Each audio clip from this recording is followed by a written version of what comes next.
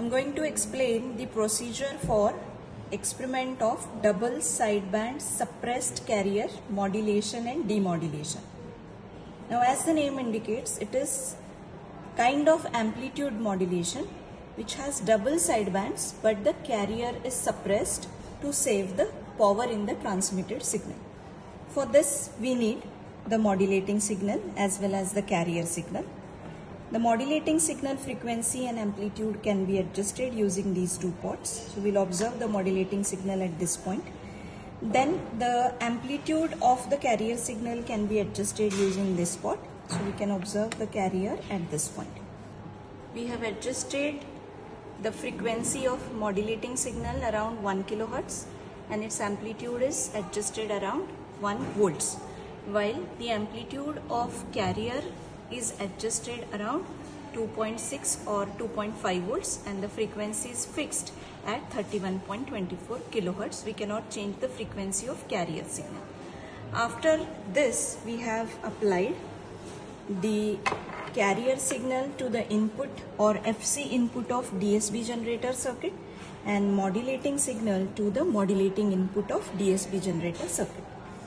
Now I am connecting the probe to the output of DSB generator circuit with the modulated signal carrier is in phase with the original carrier, while during the negative half cycle the carrier in the modulated signal is 180 degree out of phase of the original carrier, and this is how the power in the carrier in the positive half cycle of the modulated signal and the power of the modulated signal during the negative half cycle, which is 180 degree out of phase, will cancel each other and the carrier gets suppressed.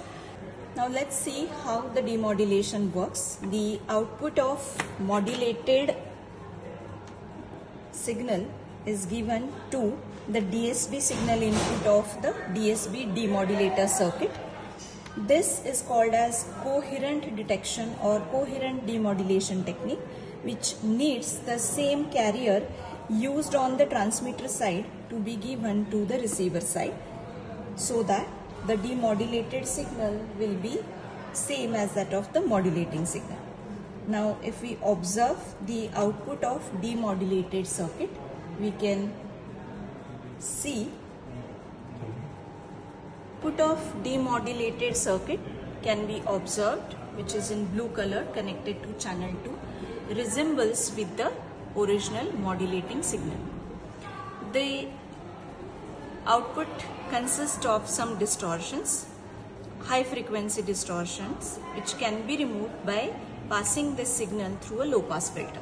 So for that, we will connect the output of DSB demodulator to the input of low pass filter, and the output of low pass filter can be observed, which is smoother version of the previously demodulated signal. So we can observe that the frequency of modulating signal and demodulated signal are approximately same, that is 1.2 kHz, and the amplitudes are 1.22 volts for the demodulated signal and 560 millivolts for the modulating signal. The amplitude of the demodulated signal has increased because we have passed it through the low pass filter, and low pass filter increases the gain of low frequency signals while filtering out the high frequency signals. The channel 2, the DSB output is seen. Now we'll follow the procedure of observing the spectrum. Press FFT. Source is channel 2, window is Hanning, and adjust the highest peak spectrum at the center of the screen and then zoom the spectrum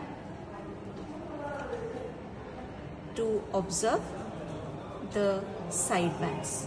Here we can see that there are only 2 sidebands remaining in the spectrum, that is the carrier has been suppressed. If we compare this with the spectrum of AM signal, that is amplitude modulated signal, then we had seen there were 3 lobes, center lobe for carrier and 2 side lobes for carrier plus modulating frequency and carrier minus modulating frequency, but this in DSB-SC the carrier is suppressed, so we can see there are only two lobes present. One is lower side band and another is upper side band. The procedure for measuring the bandwidth is same. Press cursor, source should be FFT, type should be frequency, and adjust cursor 1 at the peak of lower side band or lower side lobe and cursor 2 at the center of upper side lobe or upper side band. Then the difference between these two cursor positions is the bandwidth of DSB, that is 2.6 kilohertz. If we remember, the frequency of the modulating signal adjusted was 1.26 kilohertz, and again the bandwidth is double the frequency of modulating signal, which is approximately 2.4 to 2.6 kilohertz, which can be verified using this reading on the spectrum.